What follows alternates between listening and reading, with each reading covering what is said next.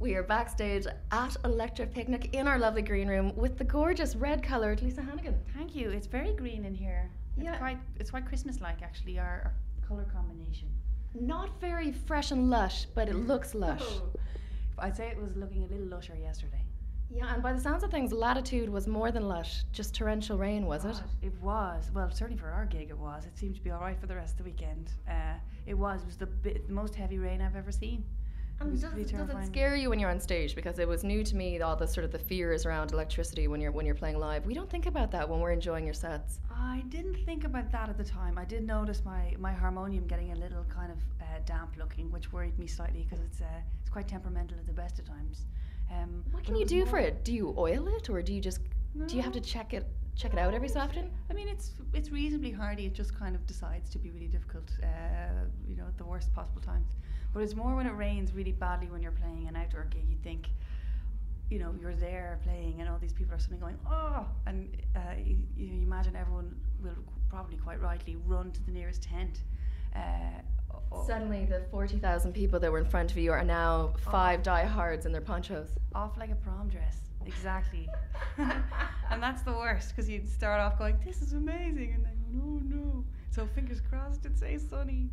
Yeah, well, it's meant to be good today, and you're on the main stage, so you don't have cover, but I'll be out there with my poncho, I promise. Oh, good. Okay, thank you. Yeah. Thank you. With your poncho and your pie, no doubt. Yeah, and I've got the wellies, so I'm determined to make them muddy by the end of the day. Yeah, you need to muddy them up. Look at mine. I'm embarrassing myself. Everybody's making fun of me. They're too clean. Yeah, you need to muddy them up, but in your own time. Black ones so that I'm covered. In your own time, yeah. Yeah, exactly. Now, I have to ask you about something that I've noticed every single time that you perform is that you have a traveling lit mushroom that is kind of attached to your stand for your harmonium. Yeah. How does it stay put? Because a harmonium really shakes the table. So do you have Velcro, or what do you do? It has never fallen off. There was one time it sort of I don't Velcro. No, it's just sitting there. It shakes. It's never fallen off. There's one time it sort of went and I just sort of quickly caught it quite expertly, unexpectedly, because I'm really uncoordinated. But I hope it hasn't. I'm glad it hasn't so far, because I would definitely be put off. I'm used to having it there. I'd have to kind of go stop. The magic mushroom is in danger. Yeah, I'd have to write the whole thing, before I could continue. So fingers crossed. I have to ask you because it's just so unbelievably exciting, and I have to say congratulations first of all for the Mercury Prize shortlist. It's insane. It's so brilliant. Thank you. It is totally insane and brilliant. I'm really looking forward to it. It's only a couple of days now. Is it the 11th? It's Tuesday, so I don't know what that is. The 9th, maybe. Okay, and then the telecast live, and everybody's going to be there. The full list, is that right? So yeah, everyone's going to be there. So I'm really excited to be able to play for Bat for Lashes and people like that. It's going to be great. She's not here today. Yeah, it's really upsetting. That's the only sort of downside to the weekend. That she's the only one that I think hasn't shown or hasn't been able to come. It's a shame. I saw her here last year. I think she was amazing. I think it was last year, and she's brilliant. So I don't know. Maybe she's at home practicing. Shit. Going, I've got to blow that Lisa Hannigan out of the water. Oh, no. Damn. Did you notice a distinct change? Because things have been building sort of steadily for you since the moment CISO came out, and the press that you had in the States has been fantastic. The tours you did with Jason Mraz, but with the Mercuries, did you notice a change in perception, particularly in the UK? In the UK, definitely, because I was definitely one of the people in the list that nobody'd ever heard of. So it was great. It was really that's who you want to be in the list, and so stuff like getting your song on the radio, or even getting the record in the shops, in the UK, because we don't have a rec company, so it's just myself and my management, and set up a rec company, and so it's been hard to kind of get just that sort of stuff done. And now at least there's a sticker on it, so you can say, check out the sticker, come on, get on board. 5-star rating.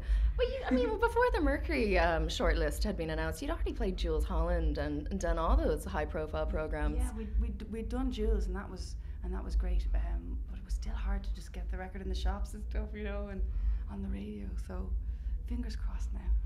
And after that, I presume there's a bit of nerves around it, or are you just like, listen, it's just another gig?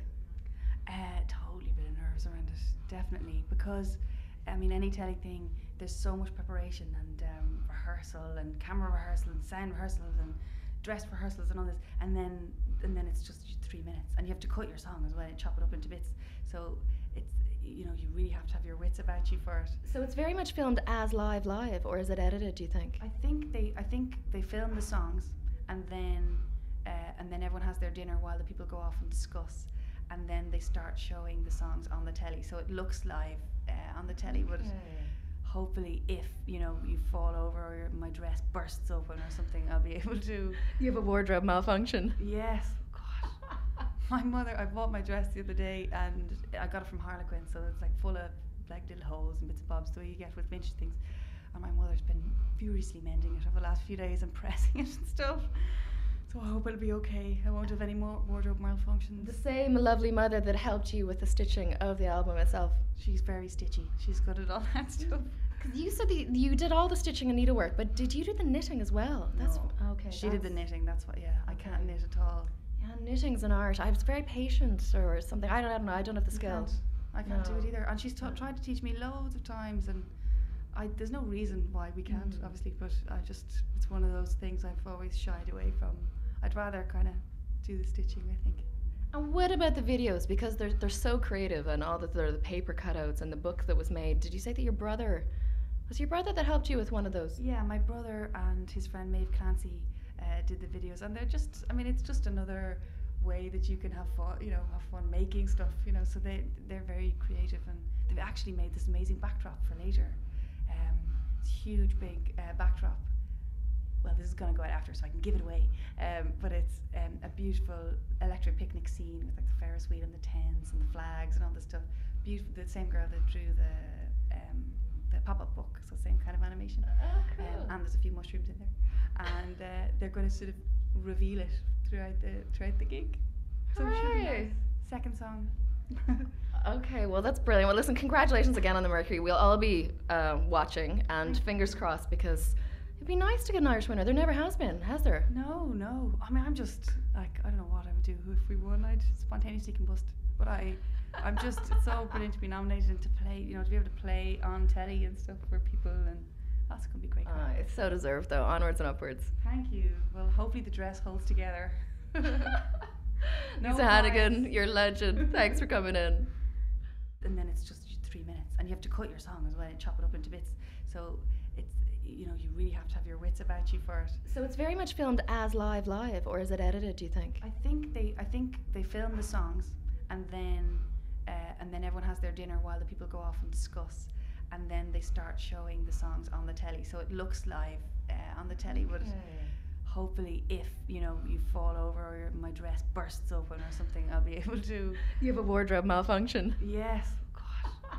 God, I bought my dress the other day, and I got it from Harlequin, so it's like full of like little holes and bits and bobs, the way you get with vintage things. And my mother's been furiously mending it over the last few days and pressing it and stuff. So I hope it'll be okay. I won't have any more wardrobe malfunctions. The same lovely mother that helped you with the stitching of the album itself. She's very stitchy. She's good at all that stuff.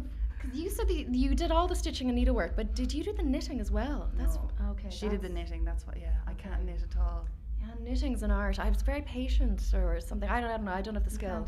I can't do it either. And she's tried to teach me loads of times, and there's no reason why we can't, obviously, but it's one of those things I've always shied away from. That you had in the States has been fantastic, the tours you did with Jason Mraz, but with the Mercuries, did you notice a change in perception, particularly in the UK? In the UK, definitely, because I was definitely one of the people in the list that nobody'd ever heard of.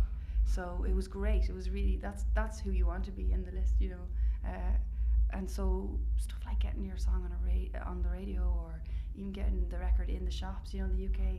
We don't have a rec company, so it's just myself and my management and set up a rec company, and so it's been hard to kind of get just that sort of stuff done. And now at least there's a sticker on it, so you can say, check out the sticker, come on, get on board. 5-star rating. But before the Mercury shortlist had been announced, you'd already played Jules Holland and done all those high profile programs. Yeah, we'd done Jules, and that was great, but it was still hard to just get the record in the shops and stuff, and on the radio, so fingers crossed now. And after that, I presume there's a bit of nerves around it, or are you just like, listen, it's just another gig? Totally a bit of nerves around it, definitely, because any telly thing, there's so much preparation and rehearsal and camera rehearsal and sound rehearsals and dress rehearsals and all this, and then Now 5 diehards in their ponchos. off like a prom dress. Exactly. And that's the worst, because you'd start off going, this is amazing, and then, oh no. So fingers crossed it stays sunny. Yeah, well, it's meant to be good today, and you're on the main stage, so you don't have cover, but I'll be out there with my poncho, I promise. Oh, good. Okay, thank you. Yeah. Thank you. With your poncho and your pie, no doubt. Yeah, and I've got the wellies, so I'm determined to make them muddy by the end of the day. Yeah, you need to muddy them up. Look at mine. I'm embarrassing myself. Everybody's making fun of me. They're too clean. Yeah, you need to muddy them up. But in your I own need black time. ones so that I'm covered. In your own time, yeah. Exactly. Now, I have to ask you about something that I've noticed every single time that you perform is that you have a traveling lit mushroom that is kind of attached to your stand for your harmonium. Yeah. How does it stay put? Because a harmonium really shakes the table. So do you have Velcro or what do you do? It has never fallen off. There was one time it sort of I don't Velcro. No, it's just sitting there. It shakes. It's never fallen off. There's one time it sort of went and I just sort of quickly caught it quite expertly, unexpectedly, because I'm really uncoordinated. But I hope it hasn't. I'm glad it hasn't so far, because I would definitely be put off. I'm used to having it there. I'd have. We are backstage at Electric Picnic in our lovely green room with the gorgeous red-coloured Lisa Hannigan. Thank you. It's very green in here. Yeah. It's quite Christmas-like, actually. Our colour combination. Not very fresh and lush, but it looks lush. I'd say it was looking a little lusher yesterday. Yeah, and by the sounds of things, Latitude was more than lush, just torrential rain, was it? It was. Well, certainly for our gig it was. It seemed to be all right for the rest of the weekend. It was the most heavy rain I've ever seen. And was does pretty it terrifying. scare you when you're on stage? Because it was new to me, all the sort of the fears around electricity when you're playing live. We don't think about that when we're enjoying your sets. I didn't think about that at the time. I did notice my harmonium getting a little kind of damp looking, which worried me slightly, because it's quite temperamental at the best of times. What can you do for it? Do you oil it, or do you just do you have to check it out every so often? I mean, it's reasonably hardy. It just kind of decides to be really difficult, at the worst possible times. But it's more when it rains really badly when you're playing an outdoor gig. You think, you're there playing, and all these people are suddenly going, oh, and you imagine everyone will probably quite rightly run to the nearest tent. Suddenly, the 40,000 people that were in front of you are now. To kind of go stop. The magic mushroom is in danger. Yeah, I'd have to write the whole thing, before I could continue. So fingers crossed. I have to ask you because it's just so unbelievably exciting, and I have to say congratulations first of all for the Mercury Prize shortlist. It's insane. It's so brilliant. Thank you. It is totally insane and brilliant. I'm really looking forward to it. It's only a couple of days now. Is it the 11th? It's Tuesday, so I don't know what that is. The 9th, maybe. Okay, and then the telecast live, and everybody's going to be there. The full list, is that right? So yeah, everyone's going to be there. So I'm really excited to be able to play for Bat for Lashes and people like that. It's going to be great. She's not here today.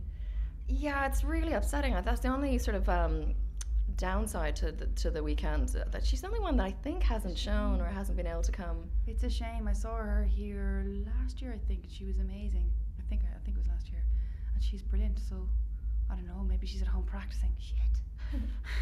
Going, I've got to blow that Lisa Hannigan out of the water. Oh, no. Damn. Did you notice a distinct change? Because the things have been building sort of steadily for you since the moment CISO came out, and the press